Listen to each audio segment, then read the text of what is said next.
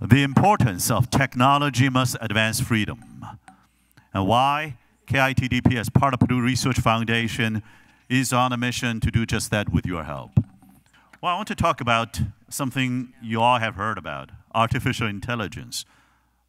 But I want to focus on one aspect of AI, and that's AI and our freedom. But first, AI is such an overused and abused word these days. I've got some elementary school kids telling me, well, Professor Mung, I'm doing AI as well. I say, well, really? Wow, you're pretty good. You should, apply to Purdue when you grow up. Say, yeah, see, I'm doing AI. I've just finished adding 2 numbers. I said, well, I'm not sure if all math qualifies as AI, but there is a lot of signals. There's a lot of hype, but there's also a lot of signals.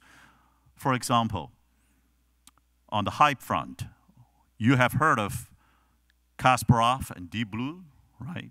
AlphaGo and Lee, the human and the machine. The machine got AI, and human got the human intelligent. Well, the AI eventually won. However, not a fair fight. Not a fair fight, because the energy efficiency is 4 orders of magnitude different. You try to plug that machine to the wall with a tiny bit of voltage and see how many joules it consumes is limited to the human brain, then you see that perhaps they won't be able to win the human race just yet. And then there's also the worry that, oh, the sky's going to fall. Well, remember we had calculators, and instead of teaching how to add numbers fast, you teach how to translate real-world problems into representations that involve calculation. Remember the web search. Oh no, now everybody's going to cheat in classes. No, you learn how to search and how to cite properly. There's a lot of signals, however, behind the noise, and that's why at Purdue, the university, we are researching in AI, especially physical AI, where the bytes of AI meet the atoms of what we make, what we move, and what we grow as a manufacturing, transportation, agricultural economy. We'll also teach AI, including 2 majors, one in philosophy. We teach with AI in a way that the faculty and the students can understand in a consistent manner, and we try to operate with AI's help on efficiency. But the bigger question is not what any university is looking at right now. The bigger question is, can AI make AI? Can AI stop AI? Can AI laugh and cry and dream like we can? Can AI self-contradict? Whether it is Walt Whitman or Montaigne, there's this notion that we are large, we contain multitudes and contradictions. Can AI be self-aware? And can AI suffer? The infinitely gentle, infinitely suffering things that we are.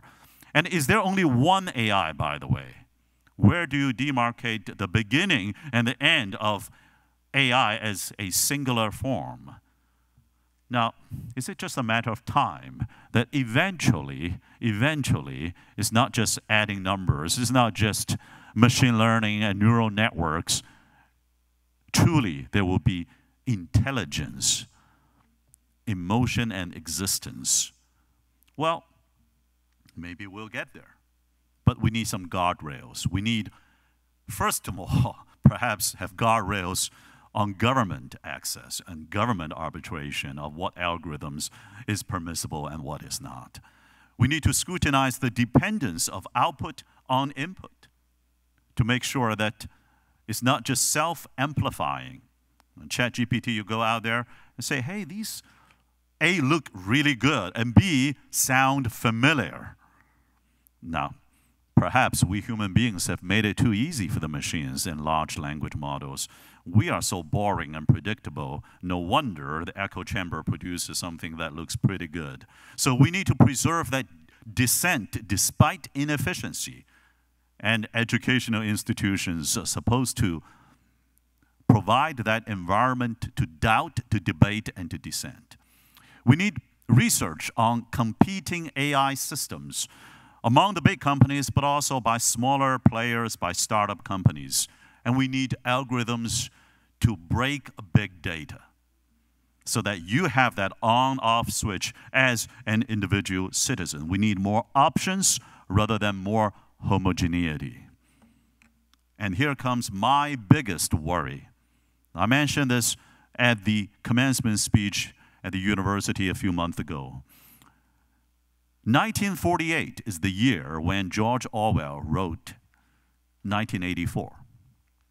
And that's exactly 3/4 of a century ago. This is the time for us to make sure that we do not, through the technology of AI, get sucked into the black hole of 1984's nightmarish vision and never be able to escape as free people ever again. Now, AI is not powerful without data and without the silicon. On the data front, I believe that what we need is something like Mota for data. That is not an espresso drink. M-O-T-A, M stands for minimalism, that the way that you gather, store, use data must be kept to the minimum for the task at hand. For example, if I need to know, Dan, right, can I, as a vendor of a restaurant, sell alcoholic beverage to you? All I need to know is, are you above 21 or not? Binary answer. I don't need to know your actual age, let alone your birthday. Minimalism. O for optionality. We want to minimize the data part, but maximize choices, maximize optionality for you as an individual citizen or consumer to choose to opt out to the degree possible. T is for transparency, that whatever level of minimalism and maximal optionality you are given, you need to know. You need to know where you are and where you are not. Finally, perhaps most importantly, is A for appeal. That any time, if you as an individual feels that, hey, my M or O or T are being violated, you can appeal. You can litigate the government. You can litigate the companies in an independent judiciary system with rule of law, not rule by law, in a system where there's check and balance of power. A simple test, just like there's the freedom of speech public square test. You go to a public square and you say, I think this government should go down, right? Try that right here in Washington, D.C., in front of the White House. I guess nothing will happen. People will look at you. Some may even clap. And then they move on. And then you go home, right? Well, here's a test. How many times in a particular political system have individual citizens won litigations on AI, data, or any other topic against the government and large corporations? We need appeal on top of minimalism, optionality, transparency, what I call Mota for data. And that's coming back to this fundamental premise. With greater gravita and urgency today than ever before, perhaps, in our lifetime, that technology must advance freedom. Freedom does not always win. Quite the contrary. Usually, it loses. And my worry to share with you in this depressing speech is that perhaps with technologies ranging from biomedical to artificial intelligence, if this time in the struggle between humanity and barbarity, between freedom, liberty, and tyranny, freedom were to lose, we may not come back ever again. Technology is born neutral, easily abused to suppress freedom. And we have a mission together to ensure that technology must advance freedom. Freedom to choose, the preservation of free will, and maybe a data dome where we preserve mota. And that's why we are calling on you as KITDP to look at the Global Tech Security Commission and Global Trust Tech Network, to look at the certification and the standard, and specific to AI, AI training courses, and AI Strategy Center. If I could go back to this slide, before I introduce to you on stage Senator Todd Young of the great state of Indiana and Keith to have their fireside, is this picture. This George Orwellian, nightmarish vision remained by and large a fiction in the past 75 years. Our job is to ensure it will continue to be a fiction.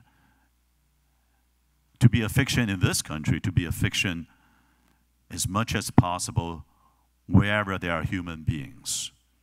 Not only in the next 25 years, but we have the urgent task at hand. Not 2048, the centennial of the publication of 1984, but perhaps right around the corner behind the new year in 2024. We live in a grave moment with grim prospect. It's time to be sober.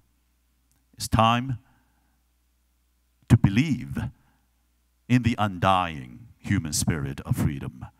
It's time to ensure with MOTA, protection of data, that AI will not irreversibly lock in 1984. That is the task in front all of us, all the freedom-loving people. Thank you very much.